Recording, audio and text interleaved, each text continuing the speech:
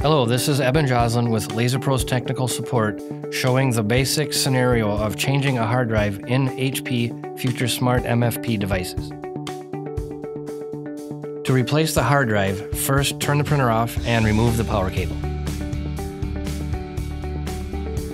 Next, loosen 2 thumb screws and remove the formatter. Press 1 tab to unlock and remove the old hard drive. Install the new hard drive and replace the formatter.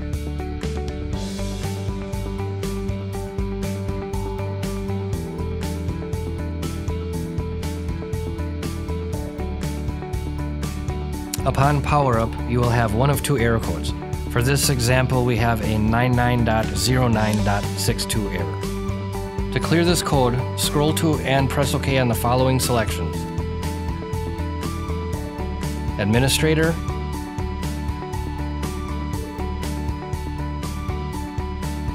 Manage Disk,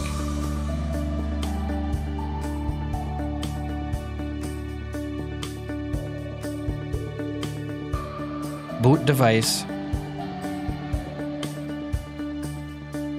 Erase Unlock. After selecting Erase Unlock, the printer will initialize for a moment and return to the pre-boot menu. At this point, power cycle the printer. The printer should now display 99.09.67, which means the disk is now unlocked and requires the model's firmware to be loaded. This requires the printer's firmware to be preloaded on the root of the USB thumb drive.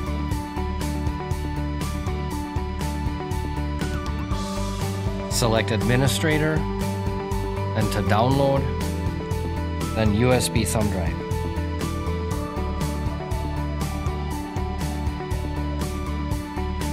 When the USB thumb drive is installed, press OK. The file should display on the screen. As you can see here, I have 4 files for this particular model. I'm selecting the most current. The download usually takes 1 to 2 minutes.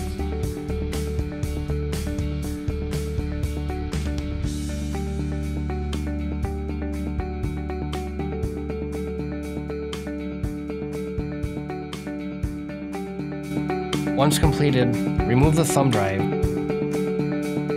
press the home icon, and select Continue. The printer should boot as normal.